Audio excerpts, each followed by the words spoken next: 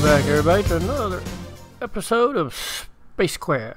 Roger, Wilco, and the Time Ripper. It's going to be a little loud, so take off your headphones while we do the intro cinematics.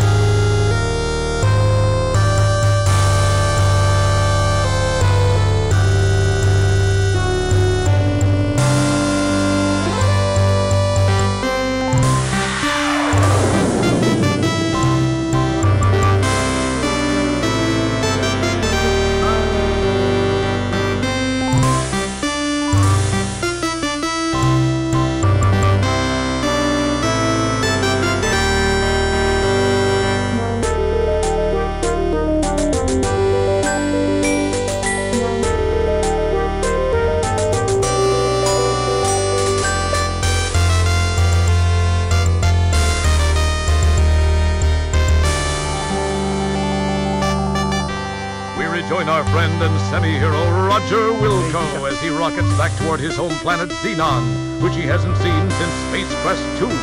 Having successfully rescued those two ingrates from Andromeda, he decides a pit stop on Magmetheus is in order.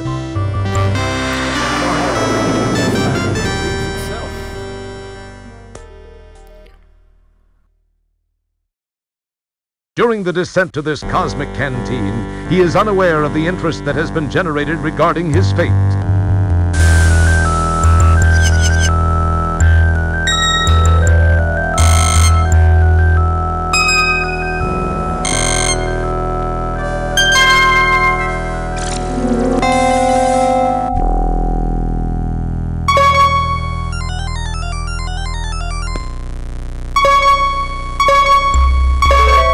Confirmation of his position, Master. Off to Magmetheus with you, then. It is time for Wilco to meet the fate which I have crafted for him. As our story begins, we find the aluminum mallard parked outside a seedy spaceport barn.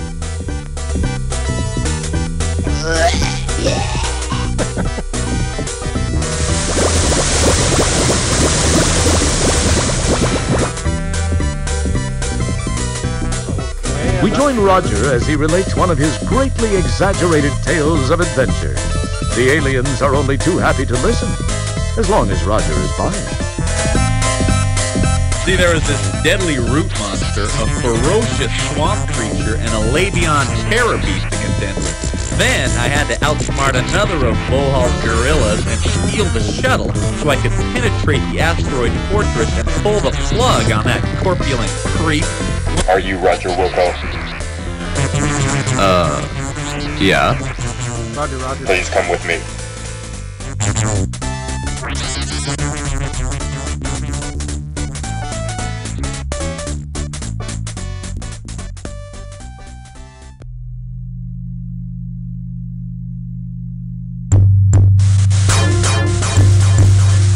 Hello, Roger Wilco. Surprised to see an old friend? You have no idea how special this moment is for me. This is no chance encounter, I can assure you. I have this one loose end to tie up before I begin my reign as the supreme being of all that exists. I do not like to lose. You are a blemish on what would otherwise be a perfect record of domination, terror, and invincibility. Besides, I'm still a bit miffed about that asteroid deal in Space Quest 2. Anyway, to relieve the pain of my humiliation and to prevent you from being a pain in my future, you must die. It's been nice seeing you one last time. Then, do the dirty deed.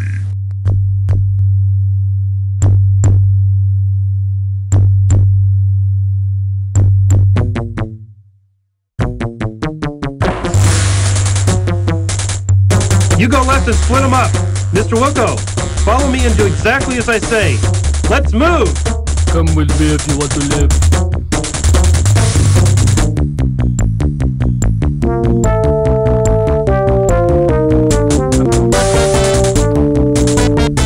Hey, I want to know what the... Listen, I can't explain it all to you now. They've got to beat on our coordinates. We've got to move fast. We gotta do this fast. Shield your eyes. Oh no! Jump into the time rep. Do it now. You've got to. If I take the time to explain, we're both parking lot pizza. You'll understand soon.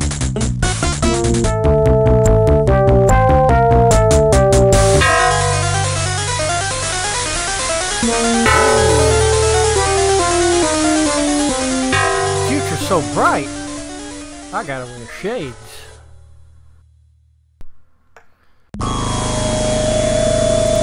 Space Quest 12 Full Haul Revenge 2. I should have made that the title of my stream. That really would have freaked a couple of people out.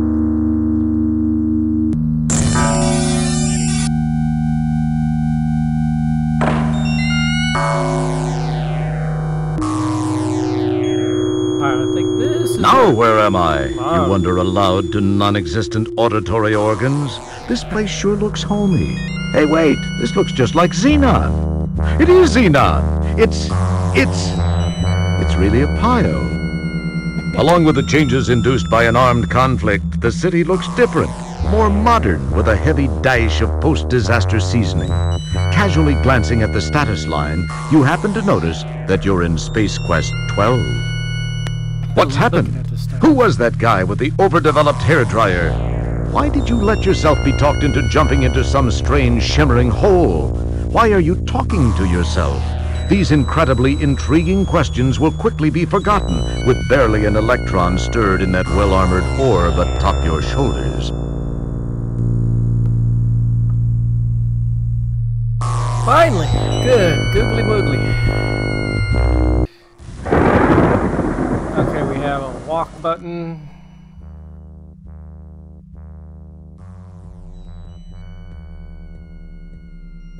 Can I still use my arrows? Oh look, the arrows only moves my cursor. That's dumb.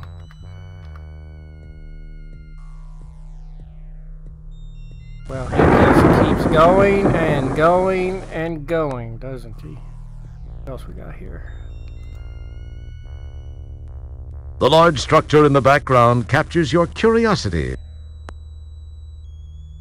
Decaying and destroyed buildings now house the apparently non-existent population of Xenon. A twisted and broken expanse of cityscape stretches south from here, negating possible travel plans in that direction. Whoop, whoop. A brightly colored mechanical hair wanders about.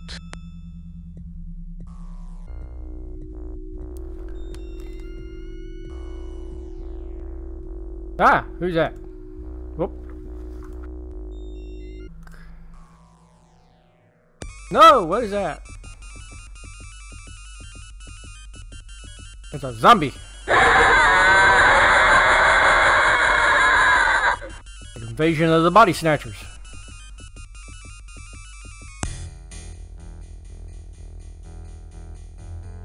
Keep saying wait. Well, We're glad you could play Space Quest 4. As usual, you've been a real pantload. Don't mess with it. don't. Hey, keep your hands off yourself. This is a family game. Whoop.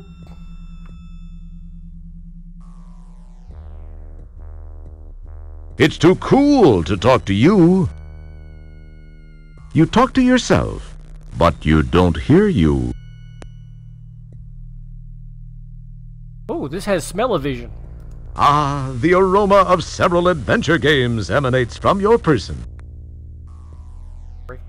The prevailing noxious wind prevents this. Taste? I'll bet you wish you could. I bet you wish you could. You lick a thick smear of filth off the street. Finding the taste unpleasant, you quickly swallow it. What a smart person you are. Yes, yes, I am. Alright, anyway. Don't lick yourself. Well, you know there is a song called Don't Lick a Toad. A once prosperous bank building stands partially wrecked and sealed shut. In the distance, not so fortunate buildings barely stand in ruin. The relatively undamaged building shows no entrances. A brightly colored mechanical hare wanders about.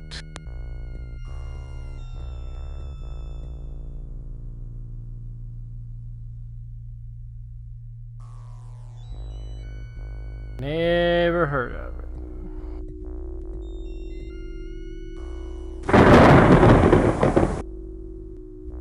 It's gonna take getting used to the controls.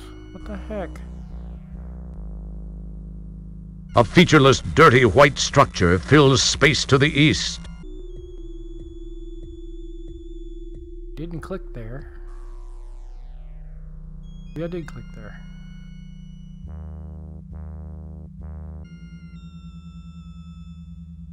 Why is this not where I want to be? That stupid bunny.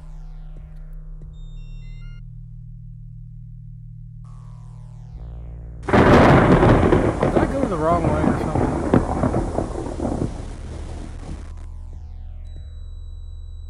All the pink buns.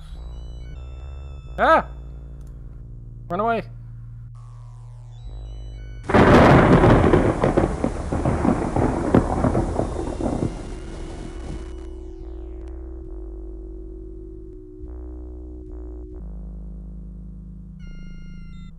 It's a lightweight, worn piece of rope.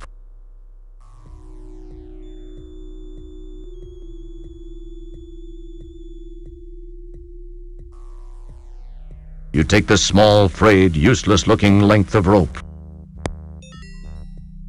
Did I just stick it in the front of my pants? Whoop, the music changed. No, what happened? Nobody saw me. Oh, that's just wrong. We're glad you could play Space Quest 4. As usual, you've been a real pantload. The grate is anchored securely by bolts with corroded heads. What you said the other day about you wish you could cheer every time I died. I made you think? Oh no, I'm sorry. I know, right? How dare you make me actually think?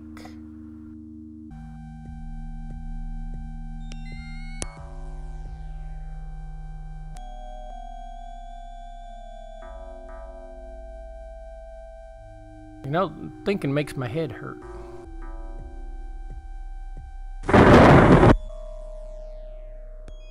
The structural warpage and the enormous gaping hole indicate a violent end for this corroding battle machine. Take it. Ah! What is this? Keep your hands to yourself. Okay, you now have the unstable ordnance. Remember, it was your idea. What? Good luck. There's music! There's music! There's music! You'd better not. Something might answer. No! Hide! You know, I was stuck in the menu and I couldn't... We're glad you could play Space Quest 4.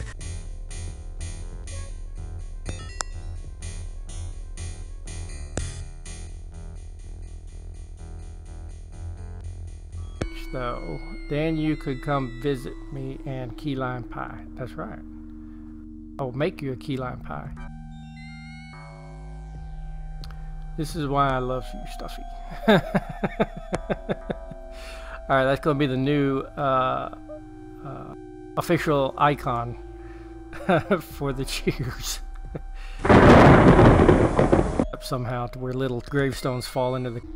The structural warpage and the enormous gaping hole indicate a violent end for this corroding battle machine.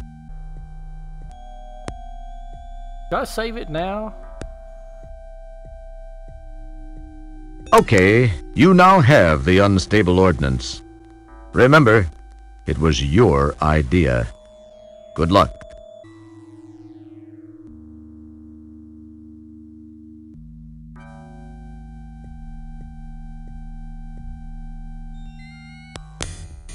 No.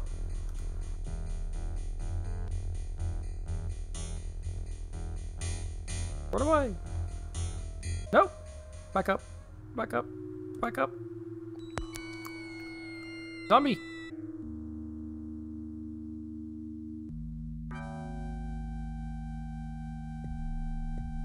Oh, man.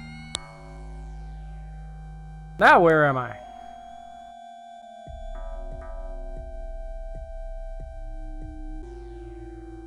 Okay, I'm lost. Oh, zombie.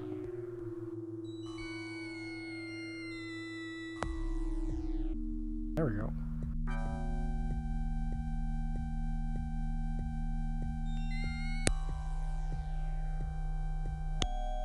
Keep your hands to yourself. Wait a minute. How do I bring up the inventory?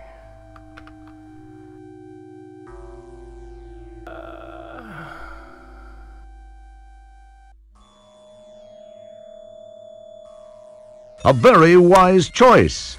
Carefully placing the unstable ordnance back inside the tank, you decide some things are better left alone. One thing this society can say is that no citizen lives on the streets. In fact, nothing seems to live anywhere. This place is definitely DOA. Run, run, run. Like me. That's right.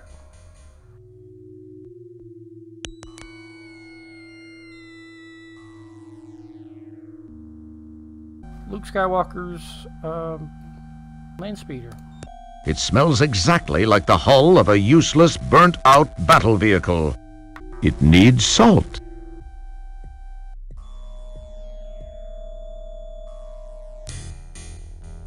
No. Go away. Oh, that's getting annoying. I know that every now and then in the past, the games would need salt.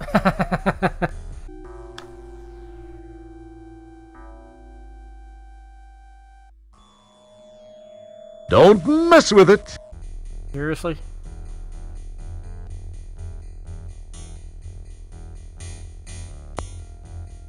At least I found a...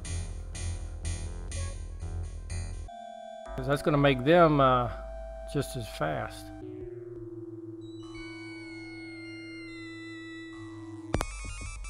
What happened?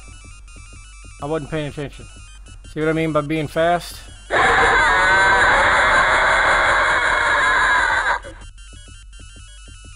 Yeah, I'm dead.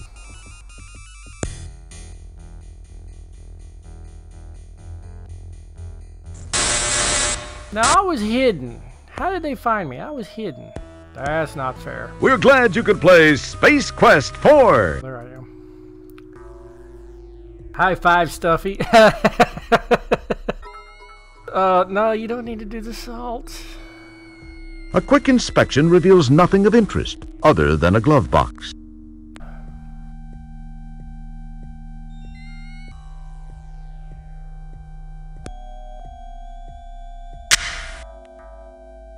After taking a quick look around to reassure yourself that the place is as dead as it looks, you snitch the Pocket Pal laptop.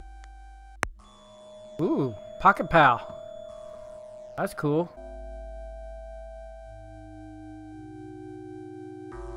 What's that? This is just a dumb terminal. It won't do anything by itself. Won't do anything by itself, huh? Leave the screen.